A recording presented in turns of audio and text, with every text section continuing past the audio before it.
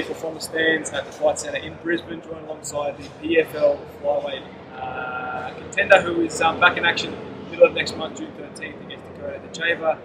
Chelsea Hackett. Chelsea, thank you for the time. We've spoken to you a lot of times in the past, first time in person. Yes. There was an eye poke in that session. Yeah, as you can see. Apart from the eye poke, off the back of your last fight, how was life? Yeah, no, do you want Yeah, do you want me to take it? that's alright.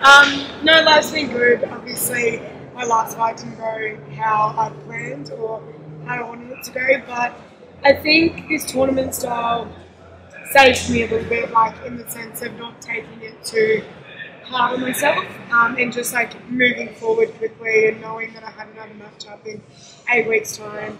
It's definitely helped me just, I was straight back in the gym. Like straight off the fight, same day, straight in the gym.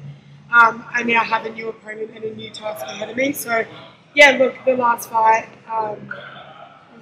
it was just hard. Like it happened so quickly, I was like, what just happened? Like it was one of those fights where I couldn't show everything I've been working on, and that's definitely the plan coming into the next one. How was the preparation to lead up to that fight? Obviously, when we spoke to you, it seemed obviously not the fight you wanted. Obviously, I guess, how was preparation to that camp and everything? Were you happy 100% with how everything went? Yeah, no, I was really happy with my camp. It was probably my best one today. I felt confident, I felt strong, I felt fit. I was in like the best shape of my life, like the best weight cut. So there was no excuses for what actually happened in the fight. I trained so much, and there's so much aspects of MMA that need to be covered in every camp. So we cover everything here. My team, we had a strategy for Jenna. I have no excuses. Like we knew where her strengths were, and I knew going into that fight, if it stayed on the feet, I would win. If it went to ground, she would win. Like I said that to you. Like I knew that she's world champion black belt jiu-jitsu. So I knew I was in trouble if it got to the ground, and it was just a shame that I started too late and I didn't press her from the beginning. So that's something that was hard for me to swallow a little bit. But apart from that, like no excuses. My camp was great, and this camp is just as good, if not better. So you lost against Jenna, right? The last time you had lost was in the UFC. I feel like you've matured a hell of a lot since that. And I imagine the way you would have digested that loss compared to this one would be worlds apart. And even just hearing you speak, you sound like it's okay. It's a tournament. The tournament, the fact that the tournament, being on the plane way back and those sorts of things, and knowing how hard you've worked. How was that digesting that loss? Was it hard or at all? Or was it just no problems? It was definitely hard. Like I had a few days after the fight where I was upset, I was emotional. But I think that's where like your family and your friends and your team come into it. Like I have such a good support system that just picked me up, And you're right, like how I handled my contender series loss was like worlds apart from this one. And it is. I'm getting older, and I've got more experience now in the game, and I'm kind of accepting that like you're not going to win everything, and life comes with losses. But don't look at them as losses. Look at them as learning curves. So that's how I sort of bounced straight back from that last one. It's just a learning experience, and if I can take what I've learned into this fight, it'll be a different story. Now, what's up, guys? It's Josh here From the Stands. And look, I know you're in the middle of a good little interview that we're currently doing, but I want to take a second of your time just to give a quick little shout out to today's sponsor, TrainAid. Obviously, they're big supporters of us, like we are of them, and today they're sponsoring this video. And look, I want to let you guys know about a little product they do, their premium product, TrainAid Hydration. It's the best hydration formula on the market, guys. I'm not gonna lie to you. And look, if you don't believe me, ask guys like Israel Adesanya, Alexander Volkanovski, Leon Edwards. You ever heard of these guys? I mean, they're the top athletes in the world. And they're all taking TrainAid Hydration. It really is the #1 formula in the world for hydration. And in the summer months here in Australia, I mean, it's something that I think everyone should be taking. And TrainAid have been very nice to give us a discount code, a very healthy discount code as well. I mean, it's a nice little discount code. If you use the code FTS 15 at the checkout, they will give you 15% off. We'll leave a link to their website in this description of this video. And yeah, check them out, guys. Please support them because they are supporting us. Cheers. This is, I think, it's highly anticipated from our point of view, from your point of view. I feel like the world will know, what you bring coming that fight with Dakota. Obviously, we've been talking about it since the end of last year, knowing that she was going to be in the tournament, you were going to be in the tournament. It's a big fight. Obviously, she's got great striking, as do you. When that name came across and was offered to you, I was quite shocked when I saw it because I didn't think it would be happening now. You never know with the way the and the depending of brackets and those sorts of things where you can end up. Yeah. So that the fact that fight was next, I was like, wow, what a fight to come back on. Yeah. A very high-profile fight, co-main event in the PFL. You got on the prelim for the co-main event, so it's high stakes. What did you think and how did you feel when that name came across? I was so happy, and it's funny. Like you'll be the first to know how it happened. So I was in the same boat coming off my loss. I wasn't sure. Like, obviously, the Dakota fight was a dream for me. Like, I wanted that fight. For the past year, I wanted that fight. So coming off my loss to Jenna, I came home and I was like, I'm not going to get Dakota. She's number one. Like, the rankings came out. I'm number 7. I'm coming off a loss. She's number 1. They're going to give us someone in the top 3. So that was where my sort of headspace was at. But I still had a little bit, like, I had this feeling, like this gut feeling that it was still a possibility. And my manager, Reese, as you know, I got off a call. No, I saw him in person actually. And he looked at me and he's like, okay, I've got, like, you've got 2 options. Like, PFL have actually given me 2 options. And he had this, like, smirk on his face. And I knew straight away that one of them was Dakota. And I was like, it's Dakota, isn't it? And he was like, so it's either Lisa, the girl that she beat, or Dakota. Who do you want? And I'm like, that's not even a question. I'm taking Dakota. Like, another thing that wasn't actually raised was the fight before, so my fight with Jenna, I was originally booked to fight Lisa. So she was my first opponent. And then they obviously, like, switched the tournament around and the matches around. And then 4 weeks out, they changed my opponent to Jenna. So, I mean, I don't make excuses. Like, I made a mistake in the fight.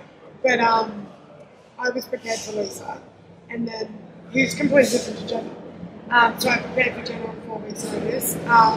So then, coming into this fight, when I was offered Lisa or Dakota, I was like, I'm taking Dakota. Like, I want to take that number 1 spot. And this is my opportunity. Like, that's my dream fight. So if I knock that back, I'll never, like, who knows, I'll never get that opportunity again. What's that thought process like then? Because there's a situation there where you can take Lisa, who, in some respects, may be an easier fight. Not easy, but an easier fight. Obviously, Dakota's ranked number 1, which is the market behind the PFL's behind it. It's very evident in that sense. What's the mindset then of taking the fight now, and really putting all your chips in one corner? Because if you beat Dakota,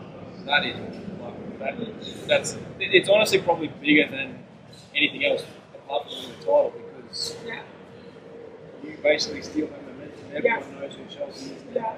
You take all that momentum. Is that sort of what the mindset is going in, as opposed to not taking that fight with Lisa?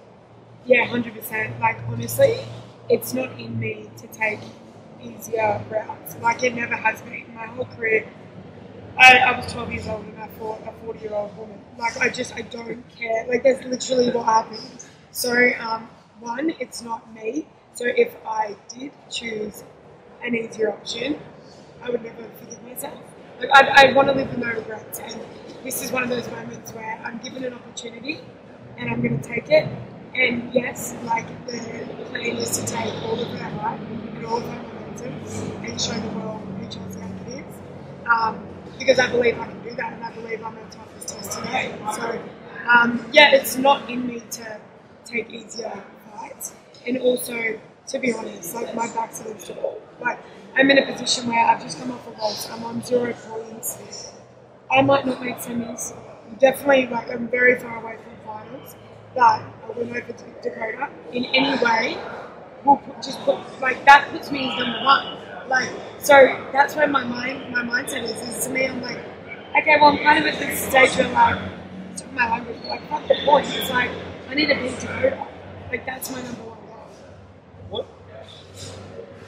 What is more for you as an in terms of pressure? This is like you mentioned, very high stakes, depending how the bracket goes and whatnot. So, getting into that fight with Kai at the end of last year, so you're making a return from such a male. I feel like all eyes were on you as well on that fight. Yeah. If you look at those two fights, how do you compare them in terms of the pressure that you feel towards the fight? Do you feel like this is the most pressure you've had towards the fight to date? Has there been other fights in the past, including the fight with last year? You felt the pressure. Do you feel pressure at all? Is that something that you really focus on? It's funny, like, yeah, I definitely, like, it depends how you respond to pressure. And I think as I've gotten older, I've responded better to pressure. At the start, I would feel it and I would just, like, it would almost, like, paralyze me a little bit. But to be honest, when you compare my PFL debut pressure to this pressure, it's like, I felt more in my debut with Kai, just because I was a favourite. Like you said, all eyes were on me. Does she still have it? Like, I had such a long layoff. So in that sense, more pressure with Kai. And I also think I'm such an underdog against Dakota that is like fueling me in a different way. Like, it's not pressure because like everyone's expecting me to lose, and I love that. Like, it's been a long time since I've actually been the underdog, so I'm kind of like, I love it and I'm thriving out of it. So I'm like, I can bring it. Like, I literally have nothing to lose, and that's how I'm going into the fight. We get that on a t-shirt. Everyone's expecting you to lose. You have nothing to lose. Yes. That's exactly it. Literally. Yeah. What major adjustments then you need to make for someone like Dakota? Yeah. She's extremely tall. Yeah. It's obviously range is something you have to make part of. What, and if there are any major adjustments, what do you have to make? The biggest thing for this prep is I got one of my like OG training partners back, Selena. She's like pretty known on the local scene. Yeah. From Hackett, yeah. I trained with Selena at Puma for years, and she's a beast. Yeah. And she'll definitely be back in the fight scene soon. But I've got her back because she's the same height and the same range as Dakota. She fights very similar, very strike, like kickboxing heavy. So every week I'm doing rounds with Selena, sparring, wrestling. And that's just giving me that extra confidence, knowing that the range and the height isn't going to be such a shock to me when I get there. So honestly, that's been the biggest thing this camp. All technicalities are the same, conditioning is the same, but just those like strategic aspects of, okay, like, how are we going to actually fight together?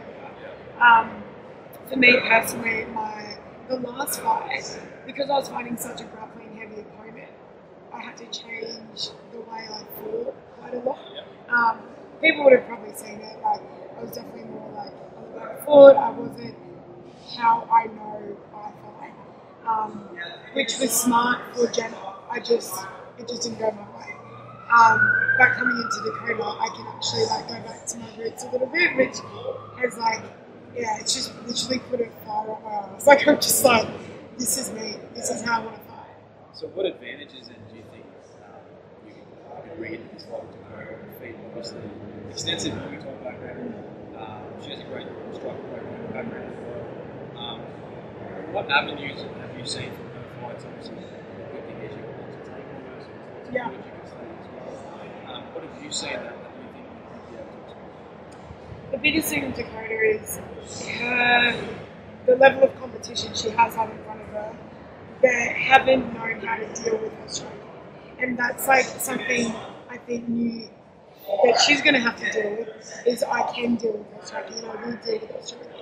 It's been new to her opponents, but it's not new to me. So, like things like she uses her range really well. She's got long punches, long kicks. She stays quite straight. So biggest thing to me is like, it's fun. It sounds funny, but like, I want to dogfight her, but like stylistically dogfight her. Like I know that I don't have the reach that she's got, so I'm going to have to bridge it and get on the inside. But that's everything we've been working on. And I think another big thing is like my speed. Like, I'm pretty fast, so like I think it's going to be like set aside plans and strategies.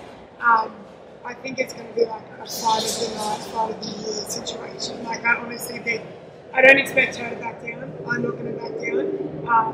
I think we're both going to go back to our roots a little bit. But also like I'm a wrestler too. Like I love my wrestling, and that's something I want to bring back as well. Last one for me. How does a job become dog fight? You want that. How do you get the job done against Dakota and do what no one's been able to do in her career as well? Look, I just want to completely control her, control the centre. I want to press her so she feels uncomfortable. No one's ever done that to her before. Perfect scenario is a first round knockout, get those 6 points, put me in a position to make semi-finals. But any other plan is win the fight. So for me, it's whatever it takes, come back with me. I want to say from us, we wish you all the best. There's been many underdog stories throughout combat history. I mean, Matt Serra, GSP was a great one. No one expected Matt Serra to win. GSP defeated him. There's been many others recent times, and I think there's something about the underdog that everyone wants to look for, and they go back because no one expects you to win. Yeah. And I feel like that will almost give you a sense of freeness in that way. You don't have to worry about it. For sure. Everyone's worrying about you putting on a massive performance. Everyone's worrying about her. Yeah, absolutely. You get to go on there and do your thing. I wish you all the best. Thank you for the time as well. I appreciate it. Thanks for having me. Thank you. Thank you so much.